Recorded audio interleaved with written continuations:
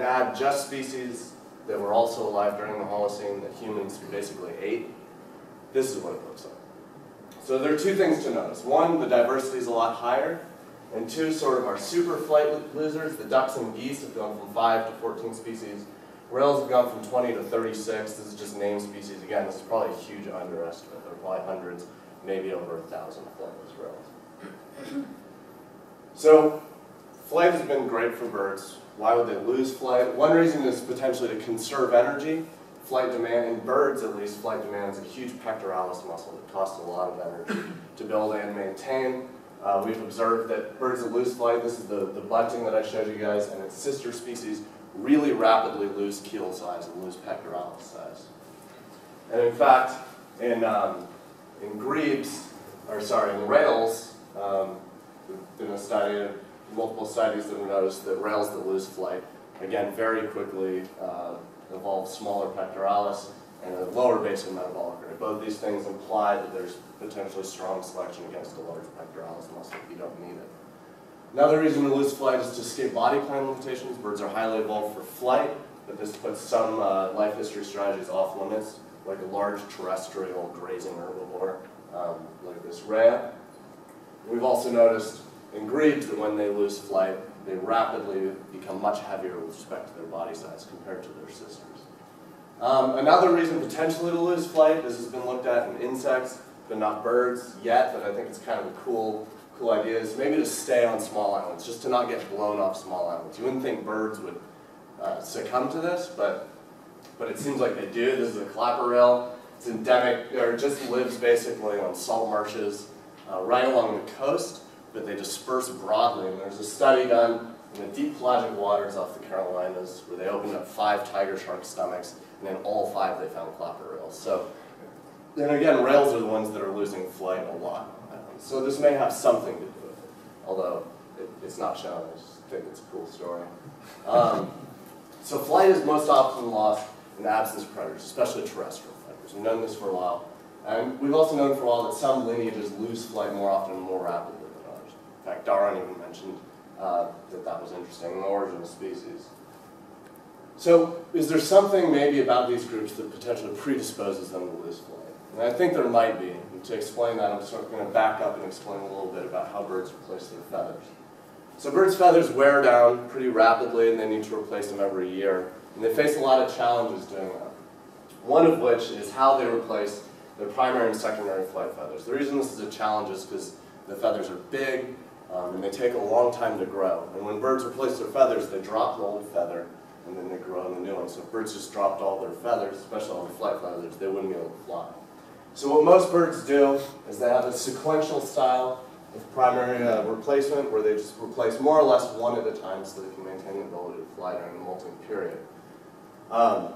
Slightly bigger birds have a stepwise molt, or what we call a Staffelmause, where they have multiple waves of molt going out the wing. This simply balances, this just accounts for birds that are too big to replace their feathers in one pass in 1 year. And then there are other birds that have a simultaneous molt strategy.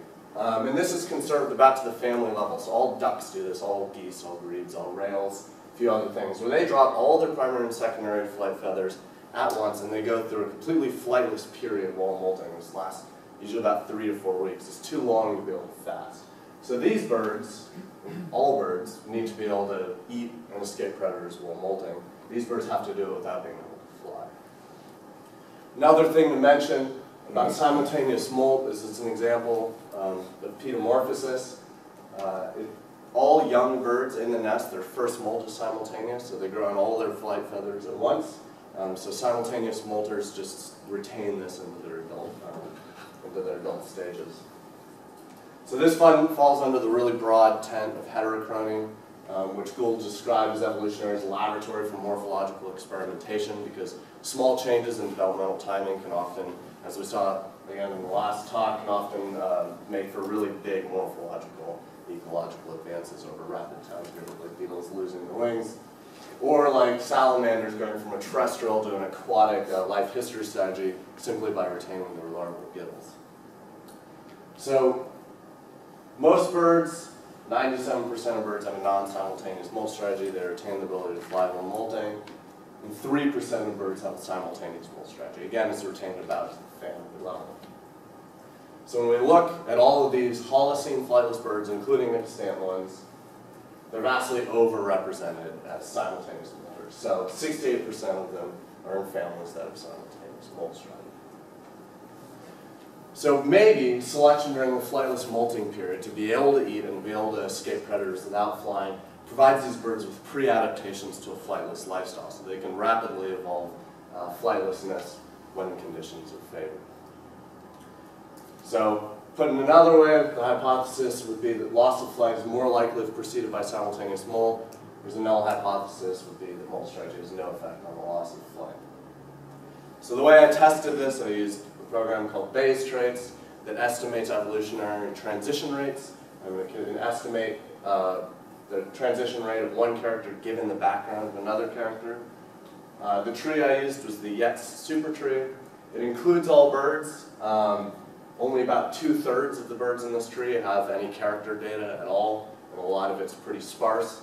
But the neat thing about this tree is you can get a lot of trees out of it.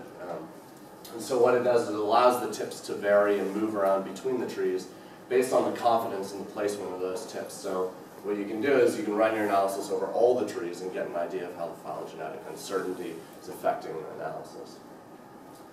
But that tree doesn't have the extinct birds, and so I had to incorporate the extinct birds into the tree. And so I used a pretty similar, I pretty much did the same thing as they did in the Jets tree to incorporate the birds that didn't have any character data.